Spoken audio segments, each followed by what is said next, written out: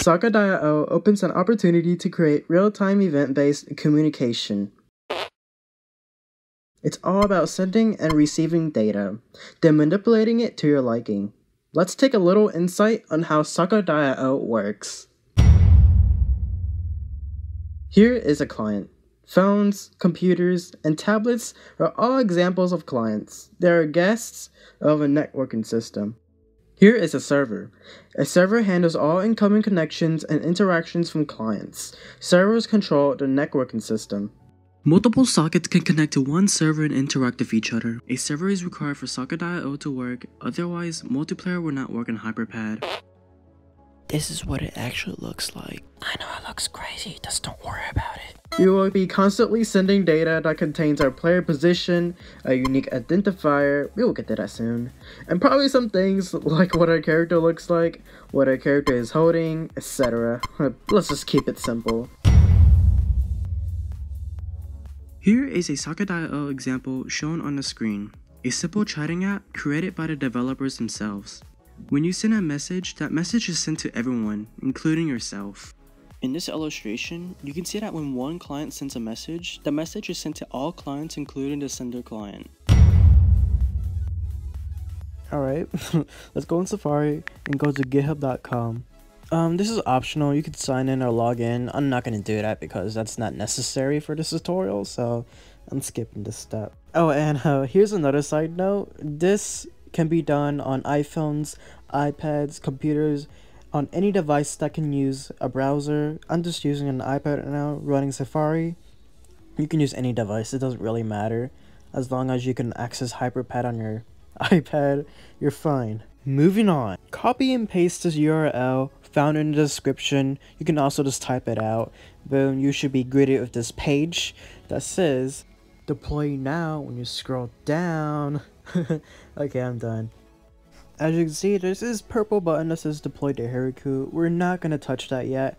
We're going to scroll up here and go to this file called index.js.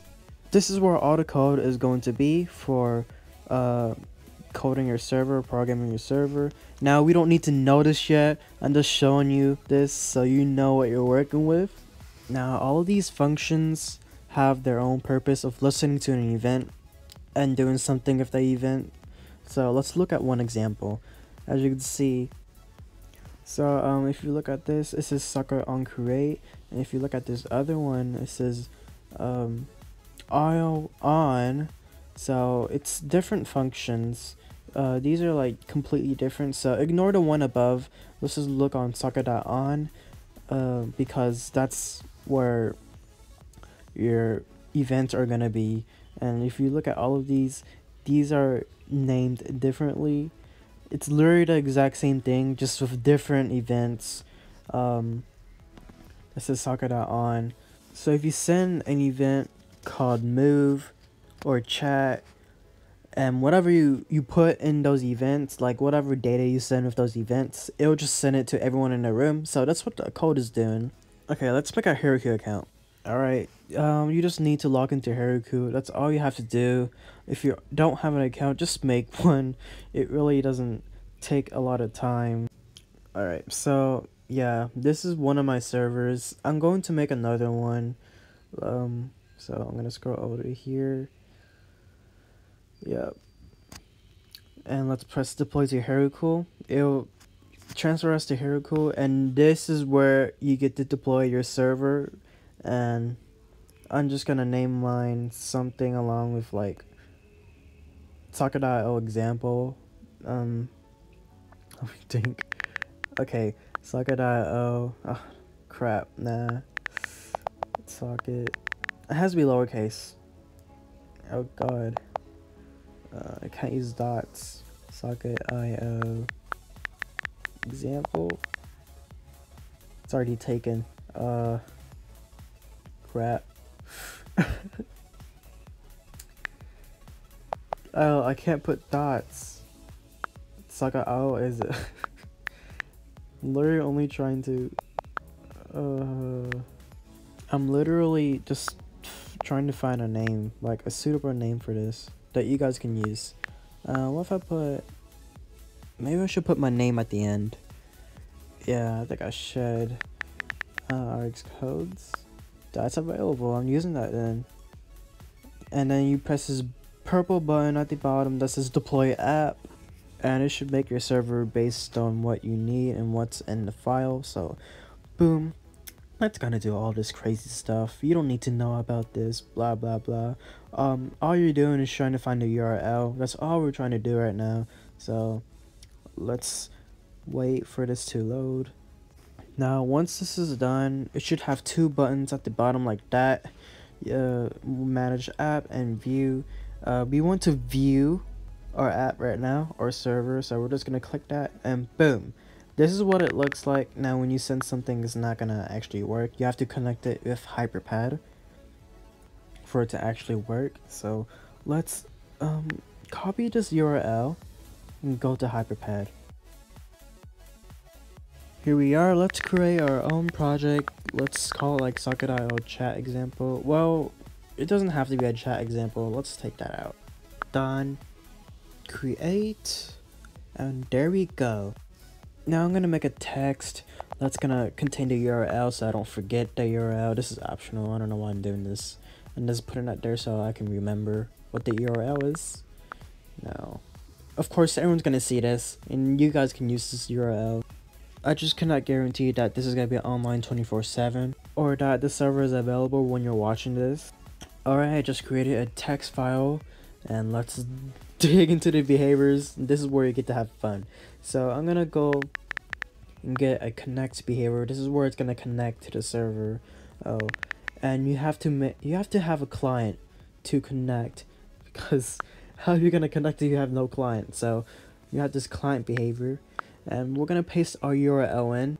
You have an option to secure your URL so that nobody else can see it. Okay, so let's go to this connect to socket behavior, and we're gonna put our client in there. This is so your behaviors know what they're doing, what they're connecting to and stuff. So I'm gonna grab a timer, set it to a smaller interval, and let's get the socket status. All I'm doing right now is getting the status of the server, like if it's connected or not, if it's working or something like that. So I'm just gonna set the text to be like this, and there we go. Now I'm just gonna let's change the text like that. Let's test it. And boom, it's connected. It connected already. As you can see, if your server is working, it should say connect. I'm gonna move this because it's annoying. There we go. Okay. Now when we open our project, it's gonna connect. Now I cannot guarantee it's gonna connect that fast because it usually takes longer than that. So yeah. Alright, let's try to make a chatting app. I'm gonna go back to the behaviors, and let's have some sort of event and a way to send an event, and we call that emit to socket. So when you're emitting to the socket, you're sending an event. This is a way you can send stuff to the server and make the server do something. And another side note, on the connected socket behavior, there's a bunch of other options you can choose, like disconnect and connect, reconnect. All of these options, just don't worry about namespaces right now. We're not using those because it's a little complicated for now. You might learn about those later. Oh, and make sure that your behaviors are using this socket, because if they don't use the right client, then it's not gonna work well. Alright, looking at our code, you can see that there's this chat function right here, and all it does is just send this chat message to everyone else in the room. So let's go back to here. We're gonna send out an event called chat, and the value parameter is what we're sending. So okay, let's make it so we can listen to an event called chat. I'm gonna create a text object and maybe shrink it down. I'm gonna make this text where you can like see messages. So this is gonna be a placeholder for messages. Maybe I can make it big too, bigger. Yeah. Alright. This is where all the messages will be. It's gonna show right here. Minecraft style messages. You'll see what I'm talking about when I get this working. So we have our object, text objects, and maybe let's make a chat button. I'm gonna say chat. Oh, too small. Alright. I'm gonna align that right there on the bottom right. Oh, okay. So when you touch this button, it's going to prompt an alert Oh, that's a text bubble alert. And let's make it not pause the scene. Let's say chat, multi-button with input, send. All right, this is all it is right now. You can just copy that. I don't care. Okay. What do we need? Oh yeah, emit the socket. Emit the socket. So when I press the send button, it's going to make. Oh wait, we need an if statement. I forgot. Okay. Button index on the top if it's equal to 0. So all this is doing is that if you press the send button, it's going to send whatever you typed. Make sure you put the right client that you're gonna use. We're gonna use the chat event, and we're gonna be sending whatever you typed. And oh god, iMessage. I don't feel like editing that out. Like, I'm too lazy right now. As you can see, I haven't put much effort into this video. I'm just lazy right now. Like, I'm tired. Okay, let's go back to here. Okay, we don't need that. We already have that in our other object. So this is our socket event. Now this is gonna be weird. Okay, we have to get the array value because whenever you receive a message, it comes in an array. I know it's weird, but it comes in an array. We want the first value, or the value at index of 0, which it already has that for us, so we don't need to change anything. And okay, so that's it. That's how you receive data. That's pretty much it. So the weird question is what we do with that data. I'm gonna make it so I'm gonna get this label. Let's combine whatever we have on our log, make a new line. Shut up, iMessage. And actually, I think I want that first. And okay, all I'm doing, okay, iMessage, stop. Oh my god, I'm turning this off. I'm turning this off. No, shut up. Where are you? Get out. Yeah, I'm turning that off. Oh my god, sorry. Anyways, back to the video. Right, so all I'm trying to do is make it so when you receive a message, it's just gonna append that message to this text. That's all I'm trying to do. I think that's it. It's that easy. It takes like just a couple behaviors. Let's test it real quick. Right, there we go. We connected. Now let's say something. Hi. There we go. We received a message that says hi. We gotta type out his random stuff. It works. It works.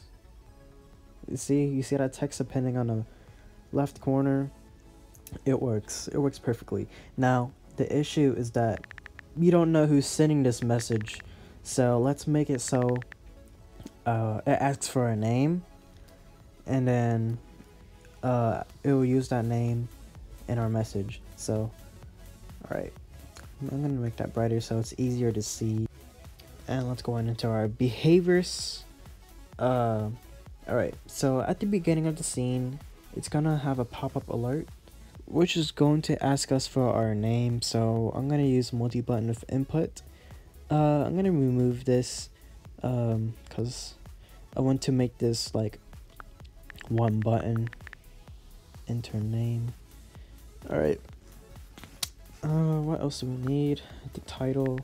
Might as well called enter your name. Right. And then after that, it's going to store it in a variable. Before we do that, let's check for the length of our name. So let's use a behavior called text length, which is going to get the length of our text. And let's make it so it's a loop. Boom. If statement. Boom. So it's checking if you typed a username that's greater than 0. So if you left it blank, then it's not gonna work. It's just gonna ask you it for again. I'm gonna make a variable called username. Let's use the input field of that variable and plug it in with our name. Okay.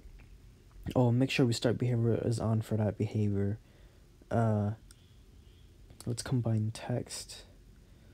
So we are going to have our name before, Then after that is going to work. Maybe we can separate of that, and after that we can have our message shown at the end, and we're gonna send that. Alright, when it plays, it should show this prompt. So if I don't enter anything, it's gonna prompt it up again. There I go. Let's test it out. So if I say something like this, boom, there's my name before it, and there's the message after it. Awesome. Hello guys, this is a Socketio tutorial. Amazing, right? This I don't know, this blah blah blah blah. Wow, this is amazing. And there you go, you have your own chatting app right there. And wow, this is a long video, I know. That's because I'm not cutting it or anything or trimming it, because I'm lazy right now. I don't feel like doing anything. Alright, back to GitHub, and as you can see, this chat function right here is literally the same thing as everything else in here. Literally the same exact thing. So you can literally just change it to move, to shoot, to anything that you see on the screen. And yeah, if you want to edit or modify the code, you would have to clone or download the project. Just click on this button right here and make sure to follow all instructions if you're doing that. It's in this file right here, in this whatever you call it. It's in this deploy now tab. It'll show the instruction right there and all the syntaxes and stuff. So yeah.